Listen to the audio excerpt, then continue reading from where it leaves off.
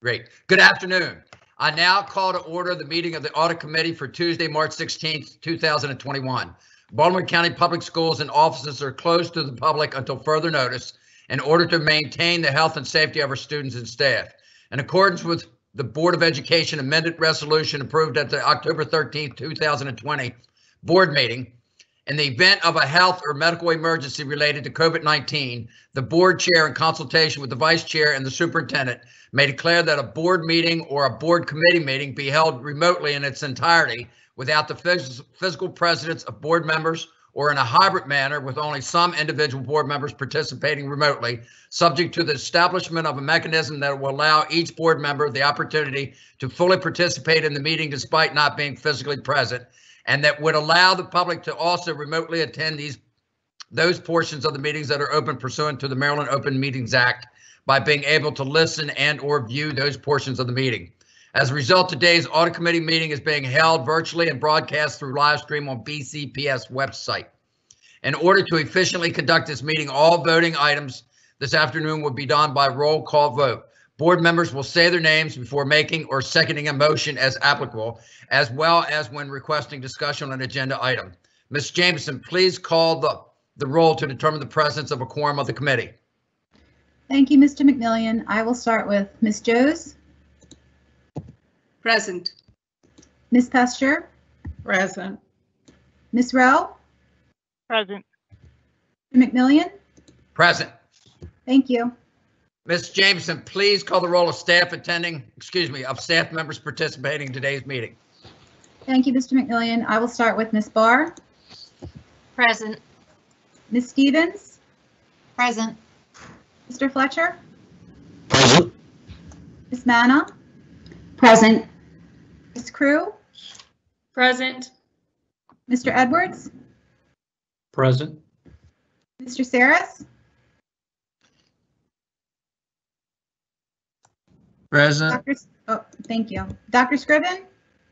Present.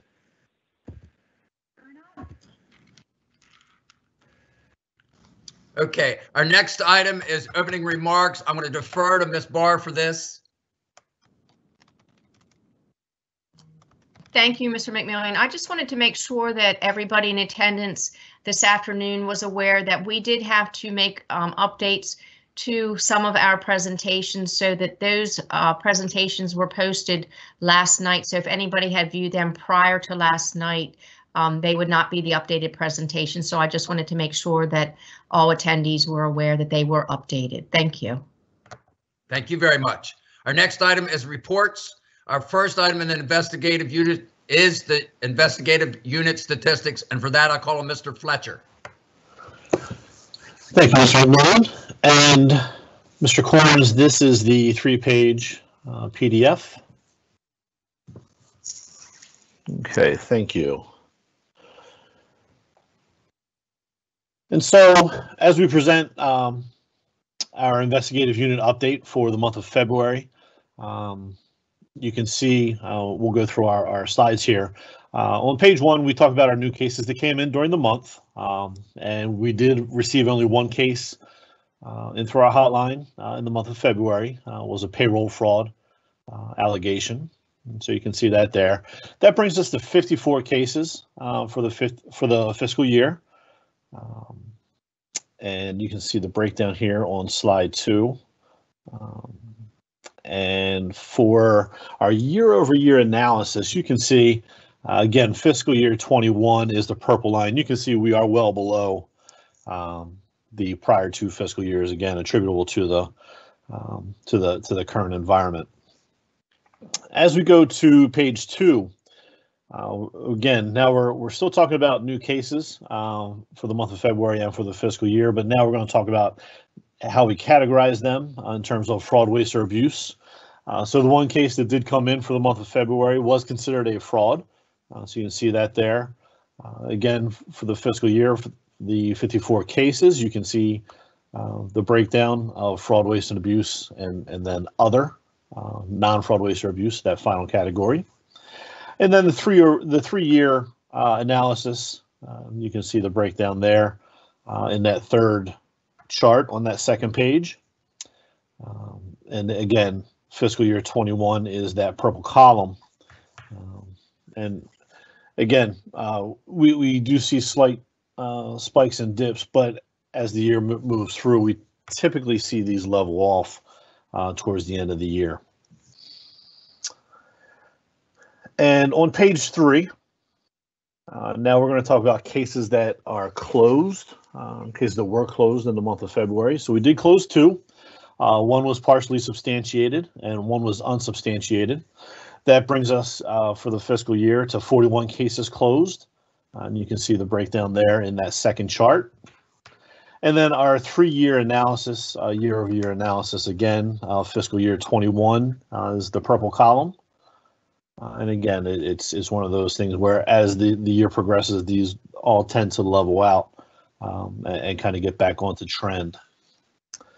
And that was the month of February for the investigative unit, Mr. McMillian. Thank you. Board members, any questions? Yes, sir, I have one. Yes, please, Ms. Rowe. Of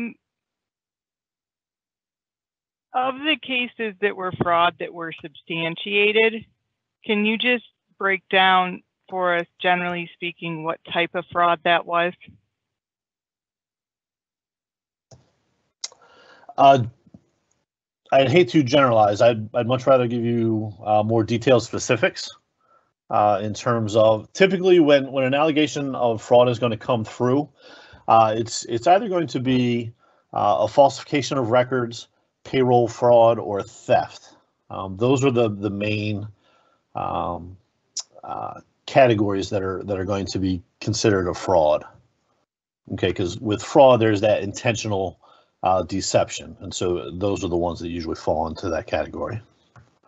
Okay, and so is it pretty even, or is one thing happening more than another? Historically speaking, they are all fairly even. We tend to see kind of all of them. I'd say there's not one that is more prevalent than the other. No. Okay, so is there anything unusual about this year from prior years? No, other than the current environment. You know, obviously that is making things unusual. I think that to this point has provided us with less examples of payroll fraud or less allegations of payroll fraud. But you know, I think that something like that would be cyclical once, not once, but now that we're getting folks back in buildings, I think we may see that change. I see. Okay, thank you. Mm-hmm. Board members, any other questions? May I have a motion to accept the investigative unit statistics? So moved. So moved, Rowe. Second, Rowe. Great. May I have a roll call vote, Ms. Jamison? Ms. Joes? Yes. Ms. Custer? Yes. Ms. Rowe? Yes. Mr. McMillian? Yes. 4 in favor. Thank you. Thank you. Our second item is the UHY monitoring update, and for that I call on Ms. Manna.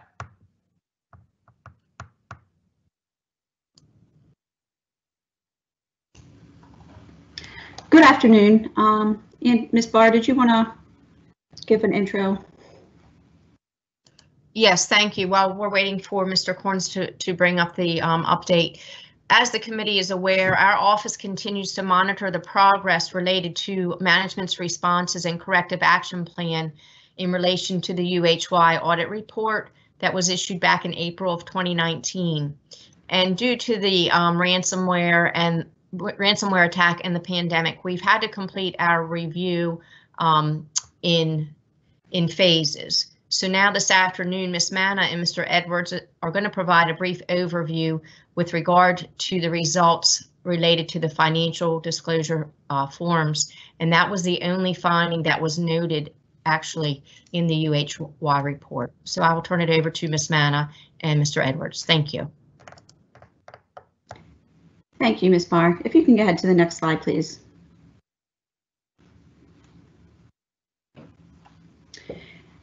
This is some background history of when the UHY report was issued and when BCPS management provided additional feedback and the current status of the corrective action plan to audit committee members.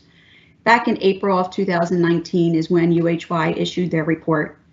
At the September 2019 audit committee meeting, management provided the audit committee members an update of their corrective action plan at that time. Next slide, please.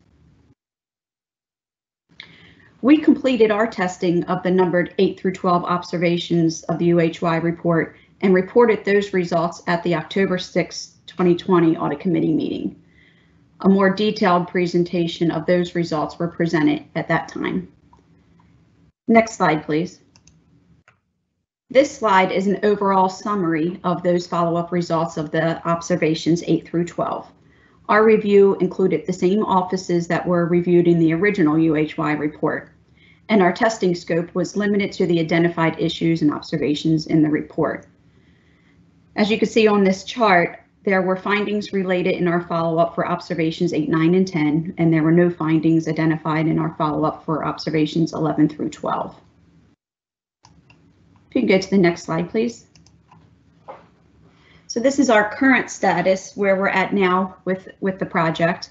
After completing our follow-up of the observations 8 through 12, we started reviewing the corrective action plan and our follow-up actions for observations 1 through 7. During that time, our focus, along with management's focus, was diverted to other initiatives due to the pandemic and then again to the ransomware attack. We started on some follow-up work in this area, but then we've had to delay due to access of documentation and focus. Now we are right now working our way back to this part of the report and review at this time. Then once the 2019 deadline for the filing of financial disclosure statements approached, which was November 9th, 2020 was the deadline, we were able to begin the testing of the 2018 and 2019 financial disclosure statements for the same personnel that was included in the original UHY report. The results of this review is the main focus of this presentation. And now Dwayne will review the finding, recommendation, and management's response from the original UHY report related to this issue. So next slide is for Dwayne.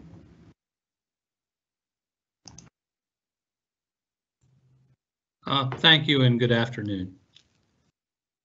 On this slide, we discuss the prior UHY finding regarding financial disclosure statements, or FDS. UHY reviewed available FDS for board members and BCPS employees, 35 in total for the period January 1st, 2012 to December 31st, 2017. UHY identified 11 board members and 5 BCPS employees that did not file their FDS timely. Next slide, please.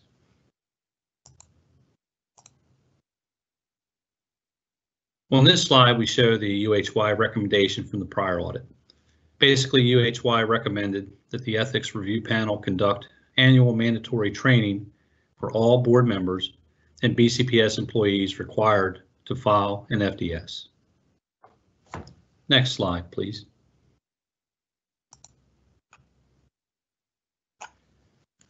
On this slide, we discuss management's response to the UHY finding and recommendation regarding financial disclosure statements.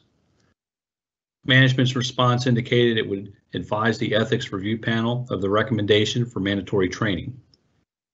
Management also suggested that the board ask the Ethics Review Panel to conduct the training prior to the 2020 filings. Next slide, please.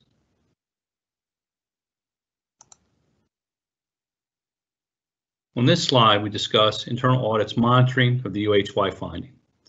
To monitor BCPS compliance with the prior UHY report, internal audit conducted a review of available FDS for 2018 and 2019. We selected the same positions and employees identified in the prior UHY report. If a board member or employee left BCPS since the conclusion of the prior audit, we selected their replacement for testing. The results of this review were: for 2018, internal audit requested 36 FDS and 35 were provided and reviewed. The 2000 FDS that was not available for review was for a board member who separated with the board in 2018. A paper FDS was sent requesting it to be completed, however, it was not returned. For 2019, internal audit requested 33 FDS and 31 were provided and reviewed. One of the 2009 FDS not available for review was for an employee who resigned in 2019. A paper FDS was sent requesting it to be completed, however, it was not returned. The other 2019 FDS not available for review was for a board member who passed away. No exceptions were noted for these instances since BCPS completed due diligence to request the FDS per policy 8364. Next slide, please. And finally, this slide summarizes our monitoring results. There was one 2019 FDS that was filed 109 days late. The Ethics Review Panel was aware of this and worked with the individual to submit the FDS. Regarding the UHY recommendation on training, there is currently no mandatory training in place for board members and BCPS employees regarding FDS filing requirements and deadlines. On the following slide, Ms. Manna will discuss the timeline of this issue since the conclusion of the prior UHY audit. Ms. Manna? Thank you.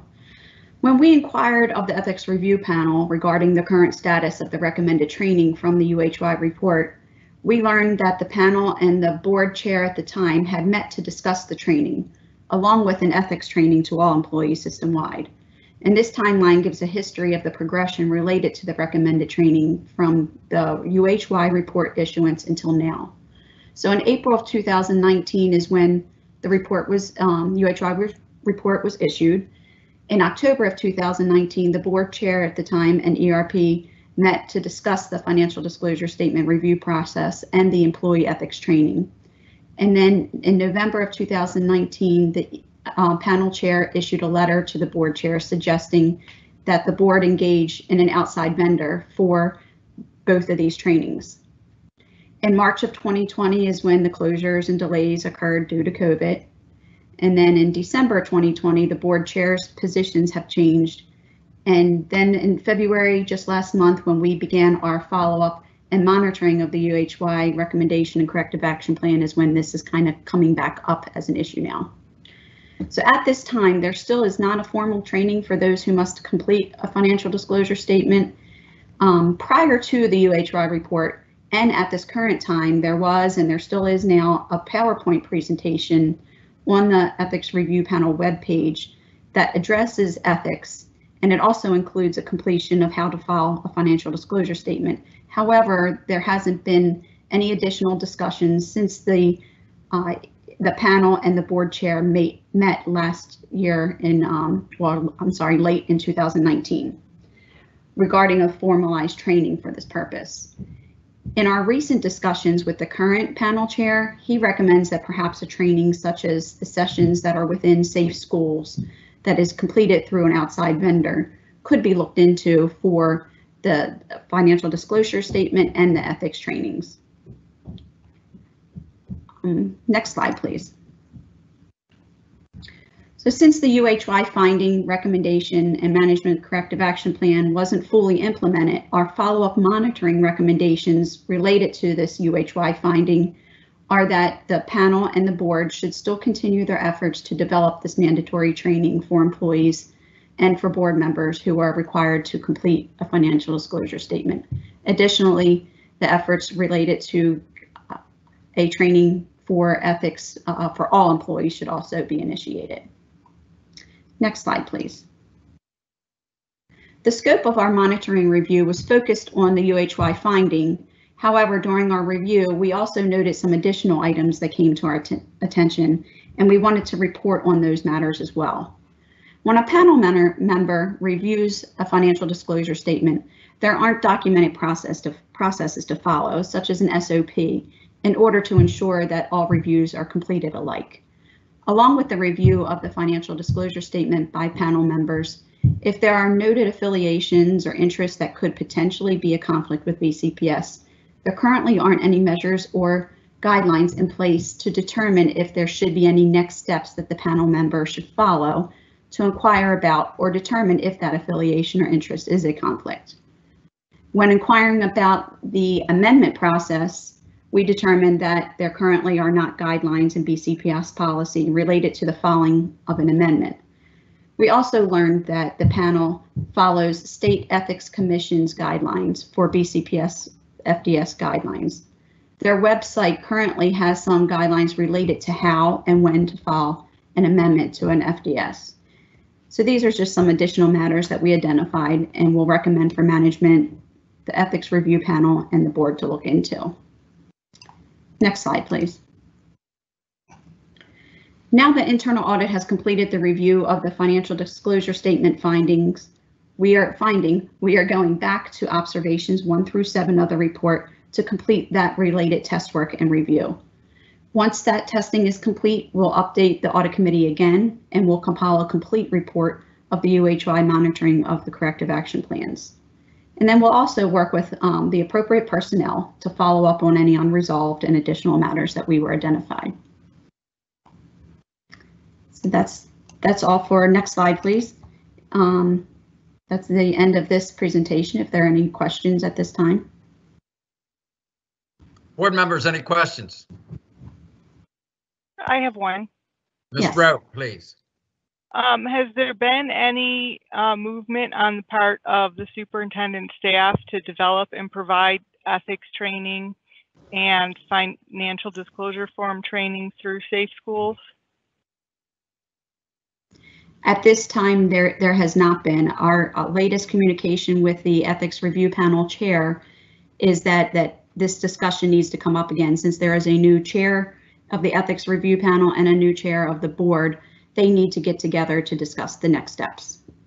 Okay, Mr. Chair, I'd like to make a motion. Please. Okay, I've just entered it into chat. I move that this committee move to the full board a recommendation for school staff to facilitate the recommendations for training of ethics and FDS training as recommended by the Office of Internal Audit. Ms. Rowe, would you like to speak to your motion, please? Well, we have recommendations here, and the recommendations have been sent to the ethics board, but the ethics board has no authority to actually act on those recommendations. And if the superintendent and his staff have not already acted on the recommendations, then I think that this committee should forward these recommendations to the full board with a recommendation that the school system develop training for ethics and FDS training, because the board does not develop its own training. If this is going to happen, the superintendent's going to have to do it. And so I think that we need to have a board action on this. Any other discussion? Mr. McMillian, I have actually I had some questions on the presentation itself before, yes, please. But also on the motion. There does need to be a second. I'm sorry. Do we have a second for this motion? I would be happy to second it after my questions I answered, but not at this time. So can we go ahead with the discussion? Any ideas on that? Yes. So, Ms. Manna, the slide that you showed, you said that in October of 2019, a recommendation was made for engaging in an ethics review training to the then board chair or the committee chair. And secondly, that's over 1.5 years ago and no action was taken. That is interesting that there was no action taken, because I do agree with Ms. Rowe that we don't receive a clear guidance on how to fill out those forms. And not just with this board, but even the incoming board next year should receive a training on how to fill out these forms. I think that needs to be taken care of. If you go back to your slide, you showed there were 2 findings for 2019 that were those both findings with was filed 109 days late. Was one of them, well, I guess it can be Mr. Hayden since he had passed away. Was the two findings, was one Mr. Hayden and the other finding, was that a board member or was that a BCPS employee? Or can you reveal that or not? Mr. Corns, if you can go to the prior slide number 9, please. Those that were discussed here that were not available for review, none of those were considered findings. So no, it was not Mr. Hayden's, and it was those financial disclosure statements where the employee or board member left and we did not get the paper statement back, or Mr. Hayden's, none of them were considered findings. So when you say 2 findings for 2019 not available for review, are those current employees or board members? They were not available because the employee left or the board member left and the board member who passed away. That's what those 2 are about. They were not findings. So okay, if you go ahead, sorry. So if you go to the next slide, please, Mr. Corns, slide number 10.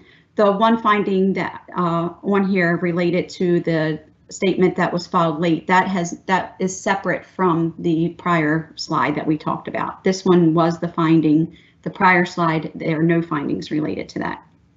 So is there any action for filing something late? Because we have a deadline and the board had made a motion to file. I guess we gave ourselves an extension up to November. Is this a board member? Is this an employee? Because, you know, there's a lot of weightage put to these financial disclosures. And I don't know if you can reveal that or not, if it was a board member or employee. Ms. Joes, if I may, this is Andrea Barr. Right now, our primary concern is that the corrective action plan has not been implemented, so we're very focused on that. And with respect to that particular individual, the ERP and the individual did work together to eventually get the document filed. Now, when we complete our monitoring and issue our final report, we're going to discuss the appropriateness of including names, if necessary, with legal counsel. Okay, thank you. So what the ethics, I think that's the next, could you go to the next slide, Ms. Manna? I think it's, yes. So in October 2019, the Board of Education chair and the ethics review panel meet to discuss review process and employee training. So no action was taken after that? That was over a year ago, a year Correct. and a half? Correct. No Okay. action has been taken since that. And do we have a reasoning why? No, I mean, this timeline kind of just shows a little bit of a progression of things that occurred that may have set that back, but there's no actual reason, no. Okay. Ms. Joes, are you going to second this motion?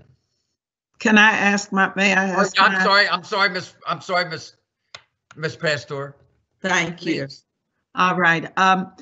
My question is about, I'm unclear about who should have and who needs to initiate the training, the planning for the training, because I think that goes to the motion.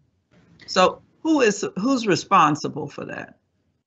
You're correct, Ms. Pasteur. That's one thing I wanted to note is that when this came up before as the finding with UHY, it was said that since the financial disclosure statements are the responsibility for the ethics review panel, that it's the ethics review panel that is responsible for this training. And in working with the board, so it's between the board and the ethics review panel that needs to do this training. Management does not provide oversight on how the completion of financial disclosure statements. Then that would mean, if I understand the motion correctly, the motion was about management doing this, but in fact, if I'm hearing you correctly, it should be as a result of having a new ethics committee chair and a new board chair. They need to get together and move this. Is that correct or no? That is my understanding, yes. Okay. All right, then the motion is about management. I Is that guess when right, I Ms.? say management, I mean the staff liaison. In the law office, there is a staff liaison for the ethics review panel. And I imagine that if the board, either way, the board needs to vote to take action on this. I'm happy to reword the motion so that it's the ethics review panel specifically, but the ethics review panel doesn't possess money or a budget. So I don't know how they would actually provide training without assistance from the superintendent. And so, you know, this isn't really going to happen if it doesn't involve any school staff. But I'm hearing the coordination between the board chair and the ethics review chair to plan and execute that and see that the training is executed. Sure, but does this committee still need a motion to make that happen? Because, well, that's my point. We have to send a recommendation. Well, yeah, that's exactly my point, that first of all, the motion is to management, and management, and that would be school under the superintendent. And it does, what I'm understanding is that they don't really have the responsibility there. Otherwise, it would have been termed in that fashion. So do you need a motion is my question, because it's quite clear that the two chairs need to get it done. And previously, the two chairs didn't get it done. But so that's where, so I couldn't second this because I can reword them. I mean, the motion hasn't been seconded. I can reword the motion so that it's not directly at school staff per se, but that the board, the full board, could take action on saying, yes, this needs to happen. I guess that's really what I'm looking for, is for this committee to recommend to the full board the implementation of the recommendations of the Office of Internal Audit's report. Is that better language? While I agree with Ms. Rowe's sentiments, and I really think we do need the training and every incoming board should get the training, I think it should be, the recommendation should come in, should be decided between the ERP and the board chair, and they need to meet to address the training needs. So I'm not sure about the motion. Ms. Manna, I have a question.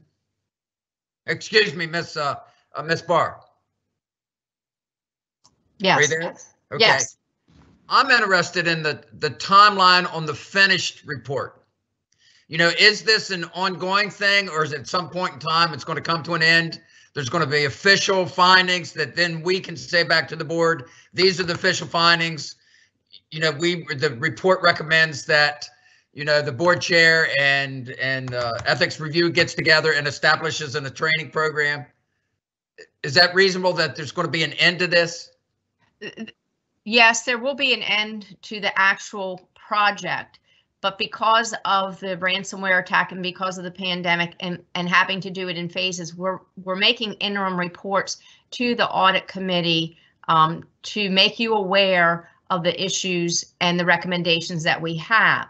Because this was the only finding noted in the UHY report, and because there has been little movement related to implementing the corrective action plan, we felt it was necessary and important to make you aware. And again, our recommendation is that the ERP chair and the current board chair now get together to perhaps rediscuss what was already recommended by the previous ERP chair and move that along. I believe that, you know, Ms. Rowe makes valid points with respect to costs and things of that nature, where eventually whatever the ERP chair and the board chair decide, and the full board itself, with respect to recommendation for training, there will be a price tag associated with that. And there will be expectations, I would think, associated with that to ensure that all respective employees attend and take that training, and board members.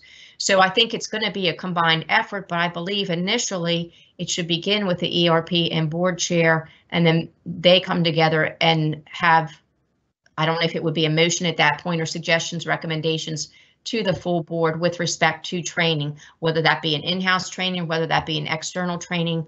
I know the Safe Schools type of training that Ms. Manna referenced is often used by the school system. We've had to attend certain trainings which require us to listen to take a quiz or a test, and at the end you have to earn a certain percentage to get your certificate printed out. So that would be in line with a lot of other organizations that actually conduct and complete ethics trainings. It's something that I think has been missing from this organization for a long time. So it would be our hope that we would not wait until our report is finalized, but that some action would be taken sooner rather than later. Thank you. So is it your professional opinion that this is something we should move on now? Yes. Thank you. Ms. Jones has a question, please. Thank you, Mr. McMillian. So Ms. Barr, is this report going to come to the board regardless of whether we make this motion or not? Yes. So should we wait until it comes to the board to make the motion, or is this an appropriate time to make the motion to ask for training? I do believe that it is appropriate to make a motion to ask for training. Again, because of having to do the monitoring in phases, and we're not sure what information is going to be available for objectives 1 through 7 and when that will be available. We might not be able to issue a final report for, I'm just throwing this out here because I don't know the answer. It might be 4 months down the road. So do you really want to lose that amount of time waiting for our final report to be issued when the need exists now? And also, I think if we could go to slide 8, Mr. Corns, that actually shows our recommendation that might help in the formulation of the motion if the committee so desires. Yeah.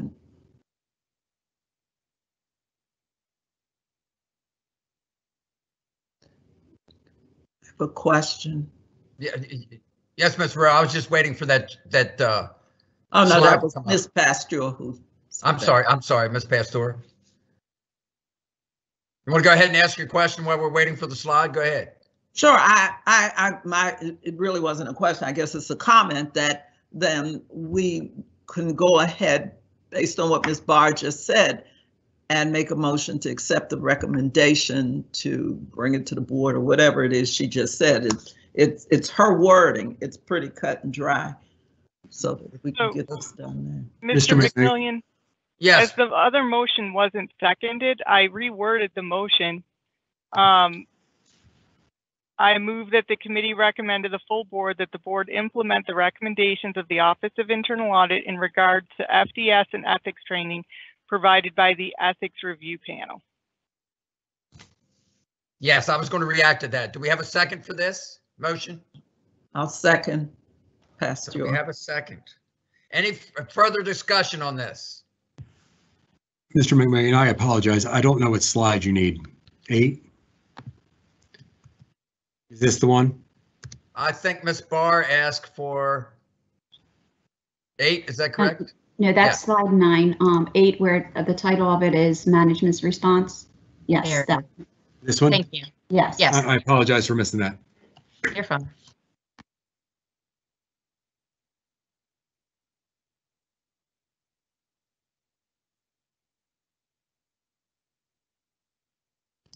So what we're saying is that what happened back in October, there was interaction at the time between the ERP chair and the previous Board of Education chair. Then other things happened and things didn't get followed through on. We're just suggesting that the current ERP and board chair get together to establish some sort of program. And again, that would probably require bringing the information to the full board. Thank you. So we have a second on Ms. Rose rewritten motion. Any further discussion? Now, I would like to read that, but it's scrolled up. I can't find it on in my chat box. Would you like me to reread it? Yes, please. I move that the committee recommend to the full board that the board implement the recommendations of the Office of Internal Audit in regard to FDS and ethics training provided by the Ethics Review Panel. Mr. McMillan, I have an amendment to that. Yes, Ms. Rose, I've lost my picture and everything. I'm sorry. I'd like to amend to add, based on this follow-up response, that this mandatory training be provided before the 2020 filings. When is the 2020 filing? I believe the board has moved it to June, or is it July? I think it's June. June, okay. Should we wait and see if staff can even come up with training that fast? I mean, so we make the recommendation. Who knows when the board chair and the superintendent are even going to put this recommendation on the full board's agenda for a vote? So if we set that date, like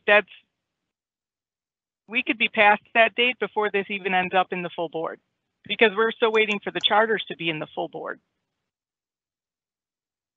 Well, I'd like to hear from Ms. Barr. I'm a little worried. I think timing is most germane here because we're already behind the 8 ball. Yes, I have no idea how long it takes, but I think this needs to be expedited. I don't want to see it get lost in the proverbial shuffle.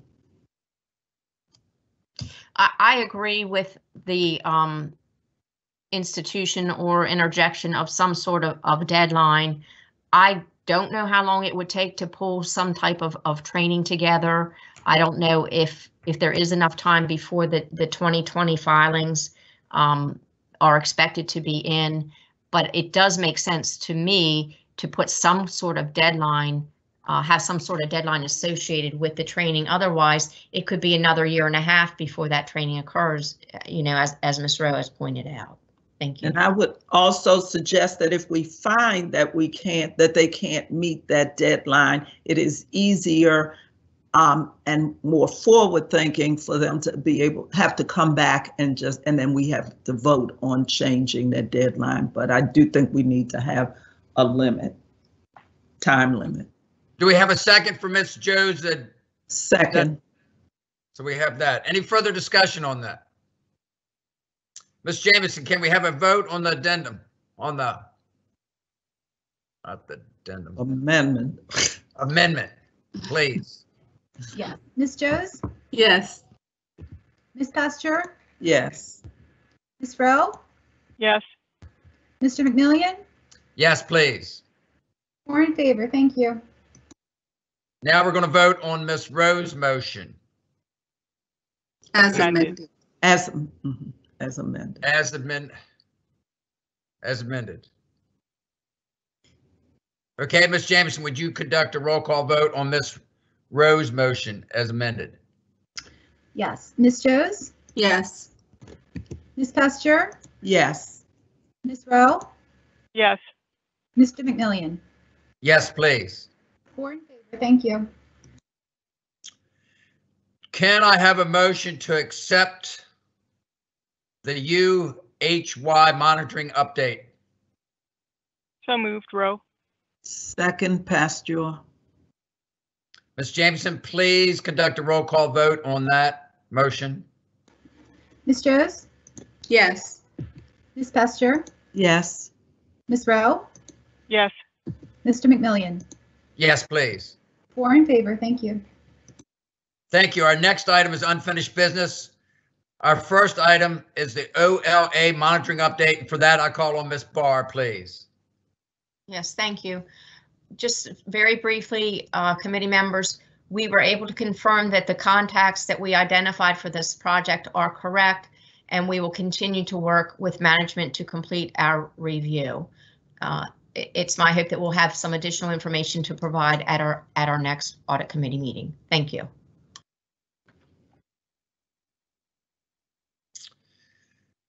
Okay, I'm assuming I need a motion for this, correct? No. Okay, then we'll move on. Thank you. And our next item is new business. Our first item is the overview of investigative process, and for that I call on Ms. Fletcher and Mrs. Lowry. Excuse me, Mr. McMillian, we missed the I'm sorry. What did we miss? Operating budget. Correct. Okay, that's on me. I accept it. Our second item is the FY22 operating budget analysis, and for that I call on Ms. Manna. Okay. While Mr. Corns is bringing up that presentation related to the personnel analysis, I just wanted to make a comment. This is Ms. Barr. I just wanted to make a comment that at our last meeting, the committee wanted our office to complete further analysis related to the FY22 proposed budget. And for our meeting this afternoon, Ms. Manna and Ms. Crew are going to present information related to FTEs per student enrollment in comparison to other Maryland school systems. So I will now turn it over to Ms. Manna and Ms. Crew. Thank you. Thank you, Ms. Barr. And Mr. Corns, you can go ahead to the next slide, please.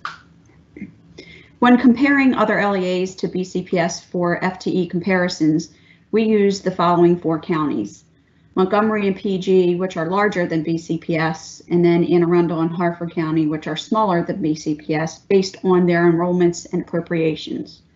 These school systems were included in this comparison since they provided the FTEs based on the state categories in the same reporting structure as BCPS and were available at the time of our review. Next slide, please.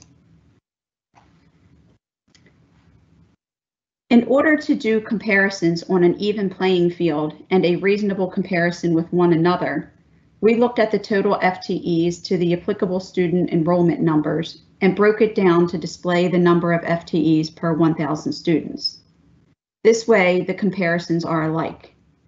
Looking at the FY22 request of FTE and projected September 2021 enrollment, BCPS has 135.74 FTE positions per 1,000 students.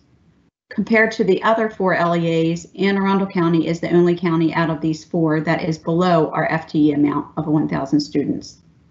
In all 3 of the years, PG County has the highest amount of FTE per 1,000 students. BCPS seems to fall in between the other 4 LEAs, but is most in line with Montgomery County in FY20 and FY21. But then we drop in FY22's request, even below Harford County's request. And I'm noticing on here, we had sent a revision for this slide, and I don't believe what's being presented is the revised slide. We will make sure that that gets updated. Thank you. I know it is updated on board docs. So if you look at the board docs presentation on slide 3, it is the updated numbers. You can go to the next slide, please. This chart is the FY22 personnel request for 1,000 per 1,000 students for all 5 of the LEAs that we looked at, including Baltimore County Schools. It shows the projected September 30th, 2021 enrollment and the total FTE broken down into each state category. In upcoming slides, we'll have a closer comparison of the administration and mid-level administration categories, along with a separate comparison of the instruction and special education categories. In looking at the other state categories here, we noted some big differences in the transportation category. In researching this, we noted that both Anne Arundel and Harford County rely heavily on contracted services. Therefore, the FTE in this category for those LEAs are much lower. So now next, Lauren's going to give a closer look at the administrative and instruction category comparisons. Ms. Crew, you're next. Thank you. Next slide, please.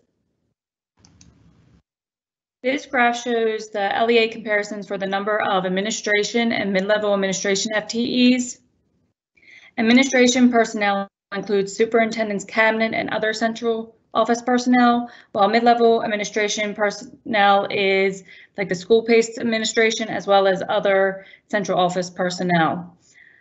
For the administration FTEs, BCPS has fewer than the other school systems shown except for Montgomery County, and for the mid-level FTEs for administration, BCPS has fewer than the others except for Harford County. Overall, Harford County is the only school system we reviewed that has less administration and mid-level administration FTEs, with a total of 11.99 FTEs per 1,000 students, where Baltimore County Public Schools has 12.31 FTEs per 1,000 students. Next slide, please. This graph is a comparison of the LEAs for the number of instruction and special education FTEs. We also included special and grant revenue funded positions in this graph because majority of these positions are related to instructional and special education FTEs. BCPS and Harford County Public Schools are the only ones that do not break these positions down into the state categories. The graph shows that BCPS has the least number of FTEs per 1,000 students compared to the other LEAs for both instruction and special education. In addition, including those special and grant revenue positions, BCPS still has fewer FTEs with a total of 90.67 FTEs per 1,000 students, with the next closest LEA being Prince George's County with 96.19 FTEs per 1,000 students. Next slide, please. This chart shows that how BCPS compares to the average of the LEAs we reviewed, including in the comparison for FY 2020 actual and FY 2021 approved. BCPS had more FTEs per 1,000 students than the average. However, for FY 2022 request, BCPS dropped below the average FTEs per 1,000 students compared to the average. Now I will turn it over to Ms. Barr. Yes, just you can go to the next slide, Mr. Corns. Just in conclusion, we realized that the board recently created a budget committee, and we would just appreciate the audit committee's feedback with respect to next steps as to whether or not our office should continue with this type of analysis, or if this something, or is this something that the budget committee is going to assume. Your feedback and questions related to next steps is appreciated. Thank you. Board members, any questions? I have a comment. Go ahead, Ms. Pastor. Ms. Pastor, please. Thank you. I think this information is important. And before or while the budget committee is gearing up and processing that question, I would like to see the thinking that you have exhibited in this to continue. This is important information that underlies or whatever some serious questions that need to be asked and addressed about staffing. Thank you so much for this information. Mr. McMillian, I have a— Yes, please. Thank you. Ms. Joes. Thank you, Mr. McMillian. Thank you for this presentation. I found it very interesting, and it is, you know, like Ms. Pastor said, it is kind of troubling to see that our instruction cost in special education is lowest in comparison. That's something I'm hoping that the budget committee takes up and this board works towards putting more money into our instruction and special education. And I also want to point out that our administrative cost is also lowest in comparisons, because there's always the narrative that our administrative costs are high. So that is not true. So I love the presentation, but I'm hoping that this is taken up by this board to remedy the deficiencies we have. So thank you for this. Any additional questions, Ms. Rowe? Yes, Mr. McMillian. Was there any comparison done as to the overall size? Like, I guess my thing is that I wonder is, if we're spending less on instructional FTEs, is it because our overall budget is less in these other jurisdictions? Or is it because we're spending money on something else instead? And if it's not administrative staffing or FTEs, what is it? And that's the question that I would like to see the answer to. I would like to still see the Office of Internal Audit do these comparisons, because you have staff that are particularly experienced in this, and then maybe this information could be forwarded to the Budget Committee to deal with. But that's really the next question I have after seeing this is, it's clear that our administrative costs are on par with other school systems, but our instructional spending is not. So what is the reason for that? And is it a lack of money overall, or is it that we're spending money on something else? And Mr. McMillian, if I may. Yes, please. Thank you. I like, rather than moving over, I like the relationship between auditing and budget. The people from both camps having that conversation with each other, as I think so far we've all described. And I always go back to Dr. Williams' first comment, his comment at the first A&S about one department not knowing what the other.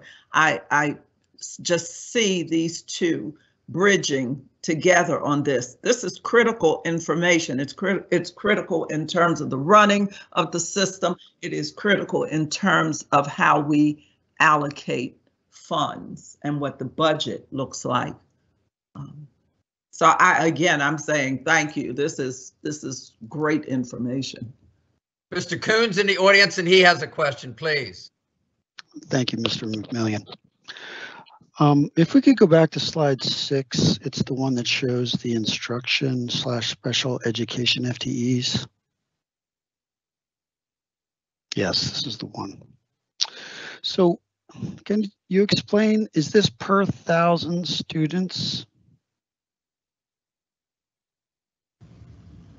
Correct. Yes, it is. Okay.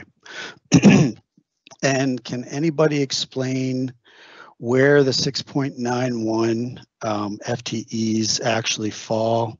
Is it within special education or straight instruction? I can answer that one. This is Ms. Crow. A lot of them do fall in special education because a lot of the special and grant revenue received is in special education, but there are some that fall in in regular instruction, as well as there are some that aren't related to instruction at all. However, with Baltimore County Public Schools not separating them by the state categories, we put it all there just so even you taking those into consideration, it does show that Baltimore County Public Schools is less. Right, and I think it's already been pointed out that this is basically the most disturbing slide that I've seen today, because instruction and academic achievement is the reason we exist. And what I'm understanding from the slide, and you can correct me if I'm wrong, is that our LEA is putting forth the least number of instructors out of all of these LEAs that we're being compared to. Would that be an accurate statement? Based on this slide, it does appear that way. Okay. All right, thank you. That's Any all. additional questions? May I have a excuse me, I'm sorry. I have one more question, Mr. McMillian. This is Lily Rowe.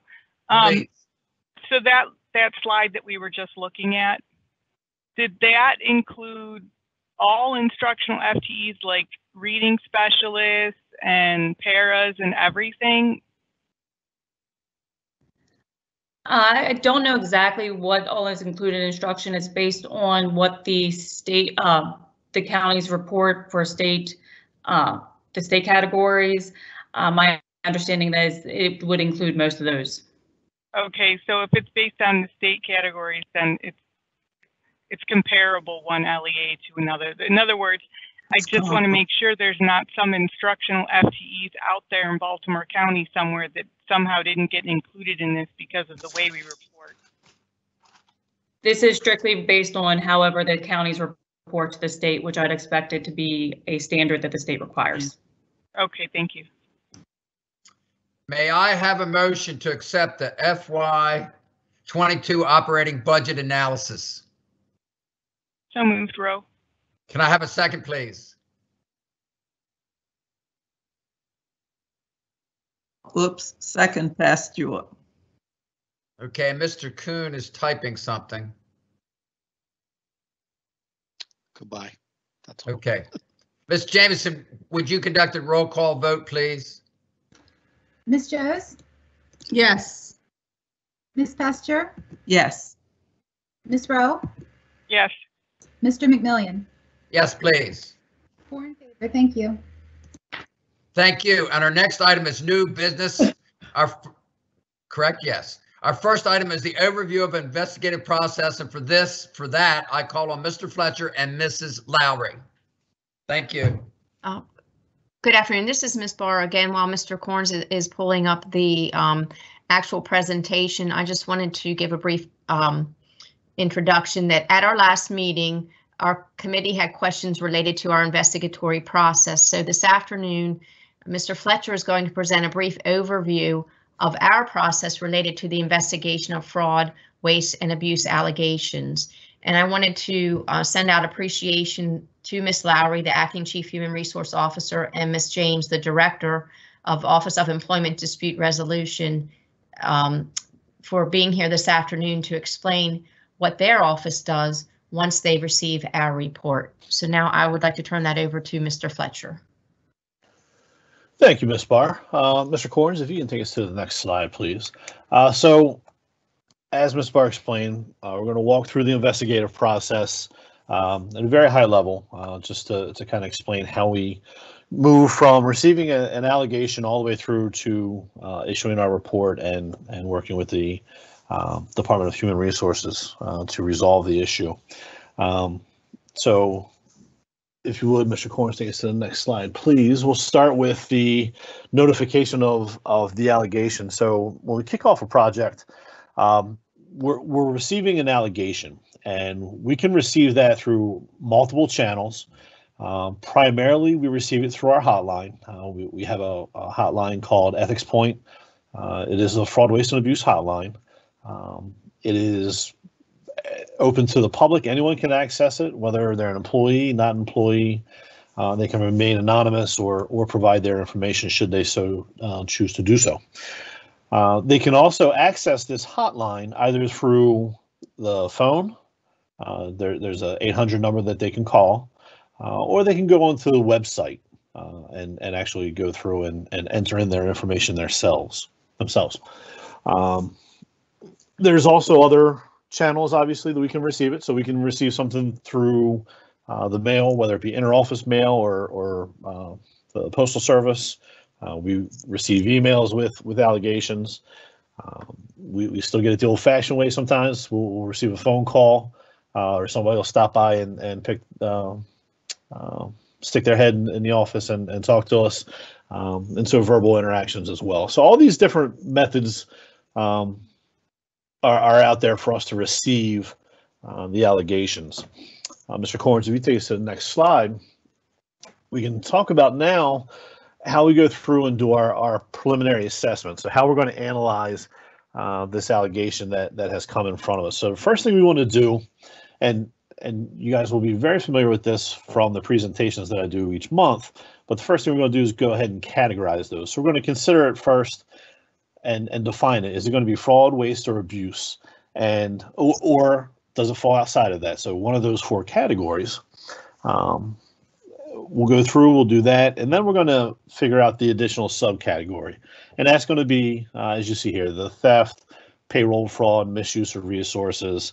Those are obviously the big ones that we do see frequently. And based upon that information, we're then going to take a look and determine what our methodology is going to be. How are we going to approach this investigation? And so we have several options here. First one, obviously, Office of Internal Audit will go ahead and conduct the investigation. So that's typically where we're going to see a actual allegation of fraud, waste, or abuse.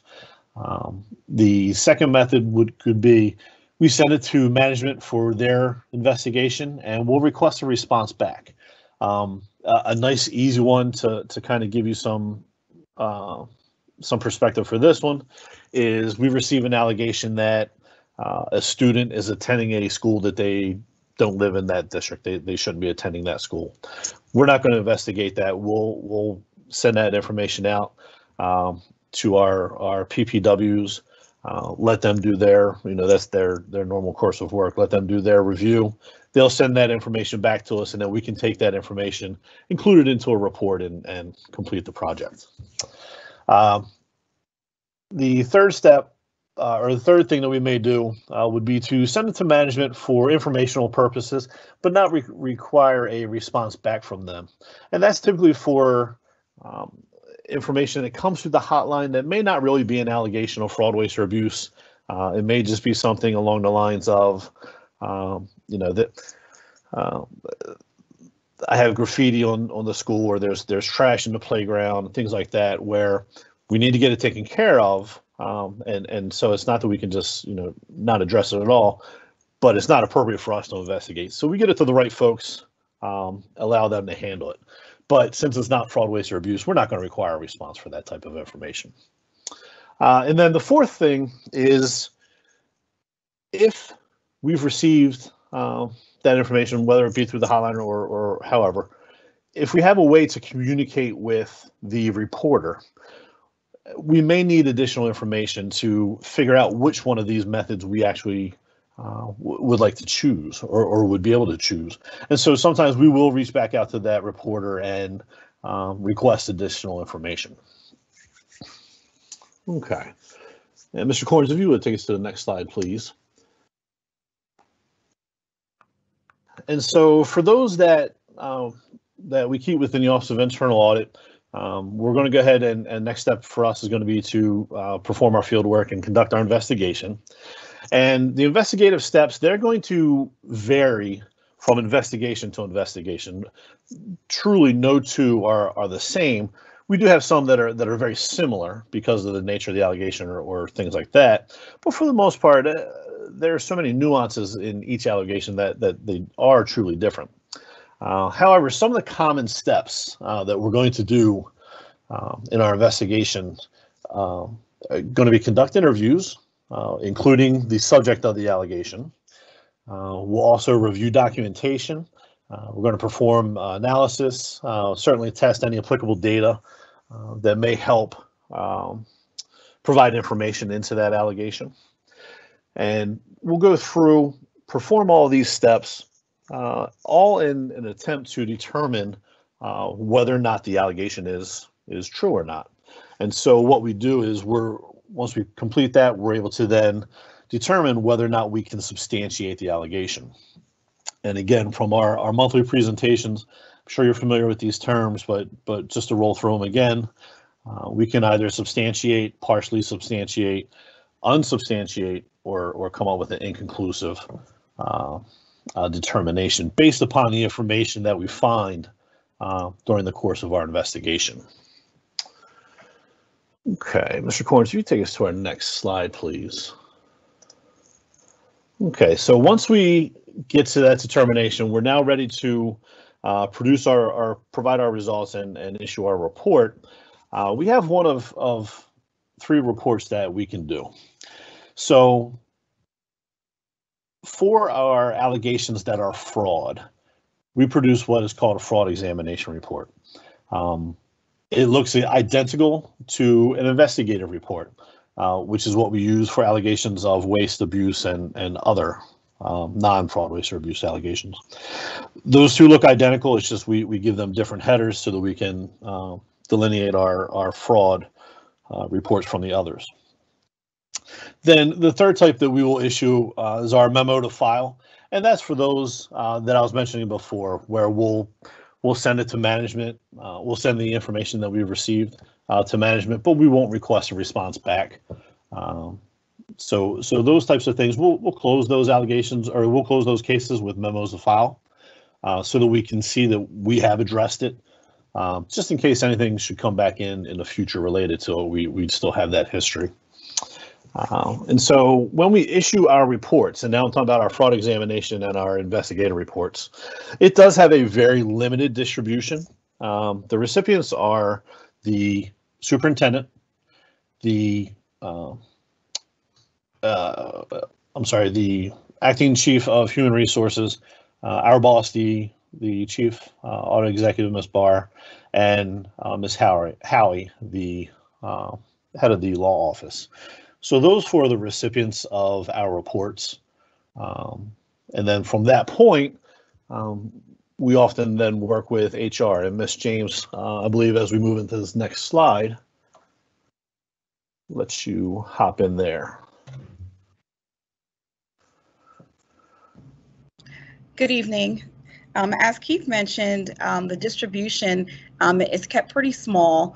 After their office has completed the investigation and they have their report, a report is distributed to Ms. Lowry, our chief. What happens at that point is Ms. Lowry will review that investigation report for additional violations or clarification. And what could happen at that point is we'll have discussions on if there's going to be any disciplinary action, if this is a matter where an office needs to be educated. And we'll also look for additional findings and determine if there needs to be further investigation. So an example of that would be if there is a recommendation or if there's evidence or facts found where a child has been, there's been a suspicion of child abuse or neglect, then the matter would be referred to the Office of Investigations and Records Management for that to conduct that portion of the investigation, because we would then need to talk with students, parents, and the accused. If there is a financial discrepancy and we determine that there was not necessarily theft, but maybe this was a performance issue where there were some arithmetic errors, then we would refer that back to the administrator so that that individual could receive either further training, or maybe there needs to be some discussion on demotion. So those are just some possible ways in which we can have some discussion on what happens with the employee at that point. Once we determine what the disciplinary action is, we then work to distribute that report to the parties. And that distribution is done through the executive director. And at that point, the executive director would meet with the employee, and the employee would receive a copy of the report. If the findings were substantiated or partially substantiated, there may be some disciplinary action. And at that point, the executive director would communicate that with the employee or with the principal or the manager who would be having those discussions with that employee. If the employee is going to be exited from the school system, then the Department of Human Resources would distribute that report. If before COVID-19, we would meet with that individual personally, and they'd get a copy of that report along with their representative in the meeting if they choose to have that person there, and it would move further to meet with our hearing officer.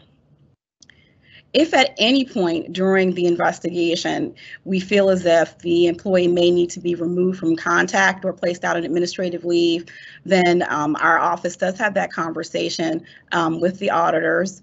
And if it seems as if the person just needs to be out of the workplace, and we will work to remove them and place them in an alternate work assignment. However, if it seems as if it may be performance related, we may keep that person in the assignment, but just remove them from carrying out those essential functions of that position. Next slide, please. Okay, thank you, Ms. James. And then as Department of Human Resources goes through and completes their review, they'll send us a notification of disposition. And so once we receive that, we're then able to say, okay, we know that they've received our information, they've gone through and gone through their process. We can now put it on the clock in terms of when we can release it to, or release it for, Ms. Barr, how do I want to say that? To the board. Yes, thank you. Thank you. Release that to the board at that point.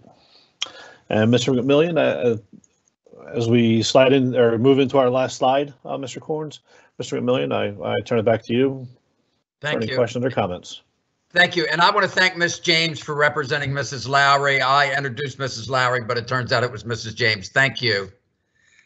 Board members, do we have any questions? I have one, Mr. McMillian.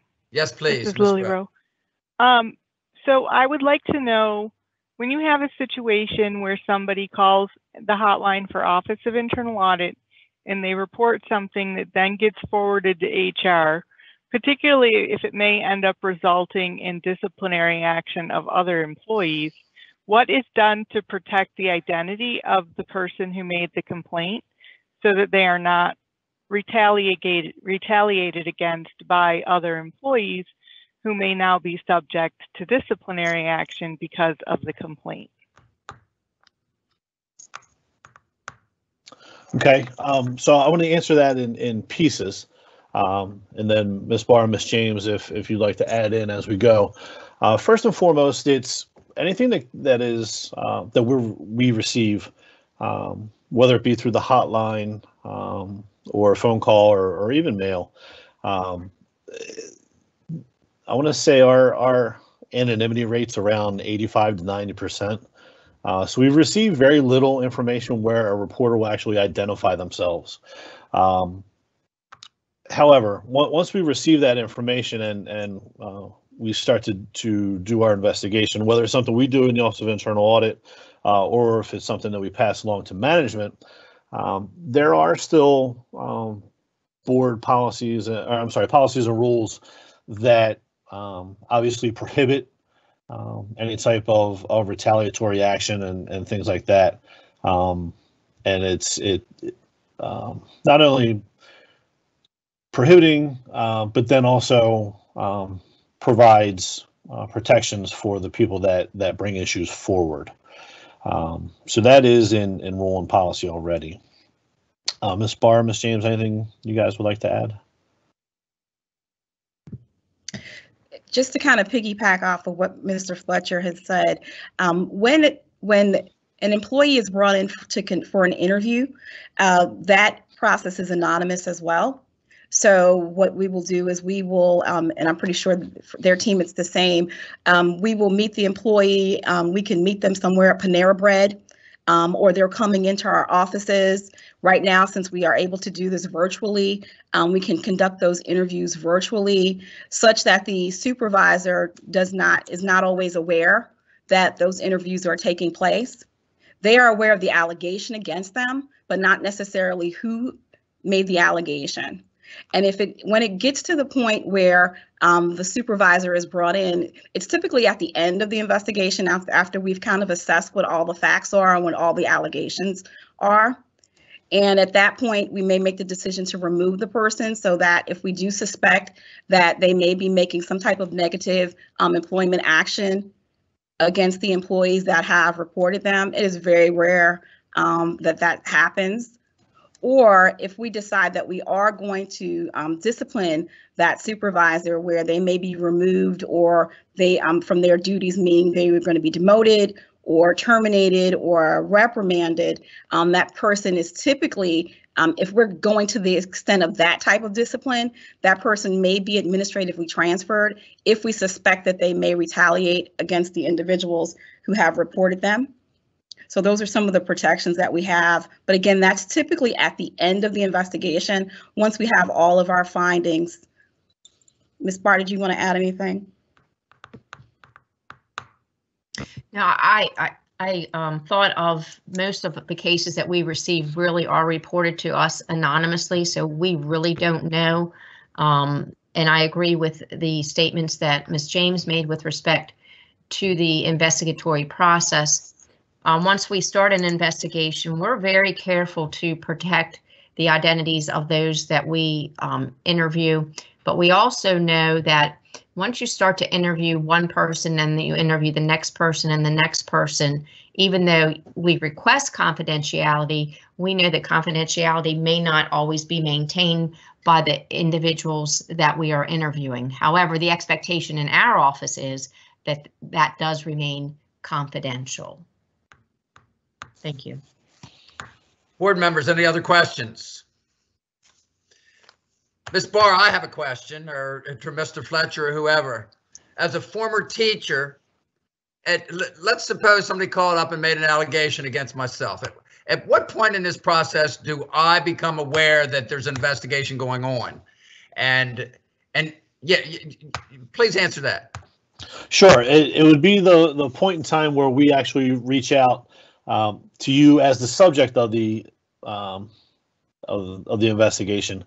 When we reach out to you and set up a time to meet with you. So is there if it was unfounded very early on in the process, would I still be informed that my name was brought up? Potentially. It would depend on the allegation, and it would depend on if it was completely unfounded or if there were still some outlying questions that we would need answered. If there were still a few things that it would make sense for us to speak with you, then yes, we would still contact you and go through that process. But if it was something as simple as Mr. McMillian was in California on Tuesday, and we were able to show without a doubt you were in Chesapeake High School on Tuesday, then we would probably squash that pretty quickly, and you would not be aware of that, no. Thank you. Certainly. Any other questions, board members?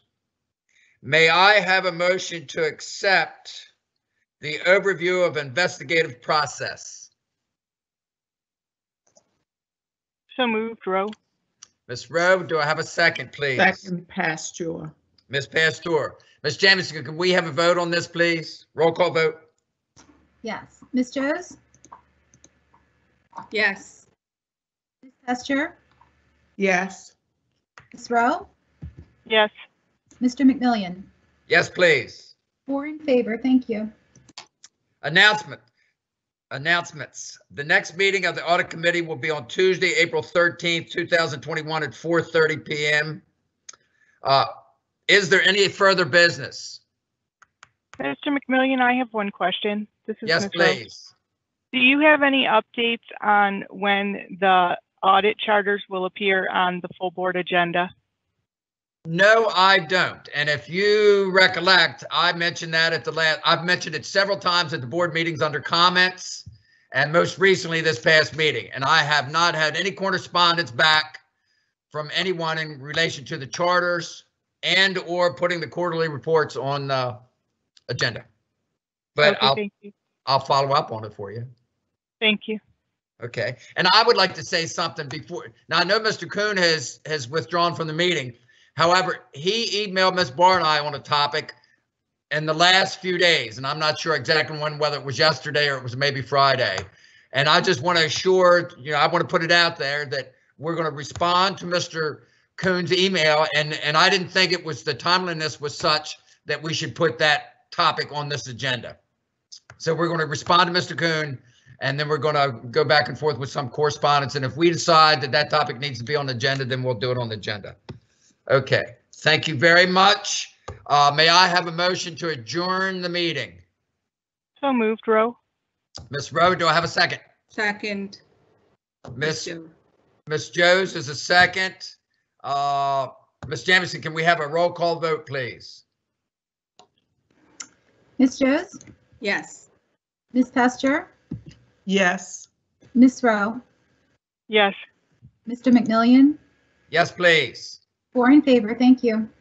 Since there's no further business, this meeting is adjourned at 5:57. So we had a 1 hour and 23-minute meeting. Thank you very much.